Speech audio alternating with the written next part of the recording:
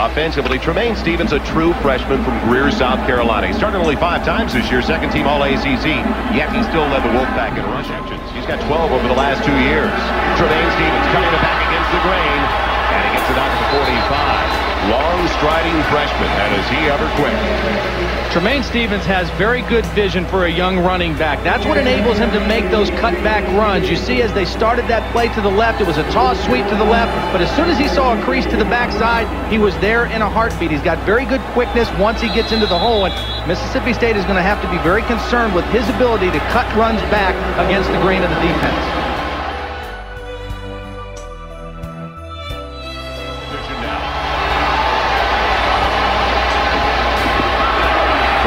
Stephens into the secondary, weaving magic to the 42.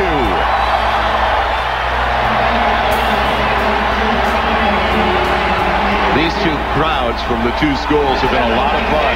Have been into it ever since they walked into this building.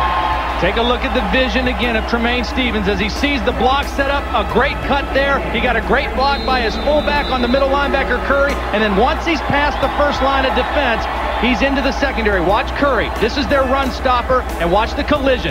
Folks, we're going to see that all night. Fullback against middle linebacker Curry. Thank you, Rod Brown, the fullback. First and 10 outside of the 42. They love to run the option. Stephens tries to bend into the boundary, and he does so successfully. He's got another first down inside the 30 with a flag down at the end of the play on a late hit. Near the 25 and tack on a few more. 17 yards on that carry.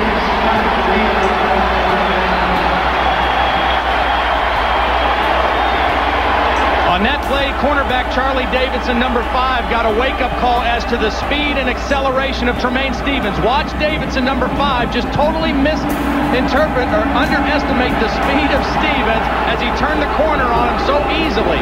Davidson's got to put that in his memory bank and say, hey, look, this guy's got some speed. You got to give him a little bit of an angle when you're trying to tackle him on the perimeter. And then you saw the end goal from outside the 1. They run the option. It's Tremayne Stephens, and North Carolina State is on the board.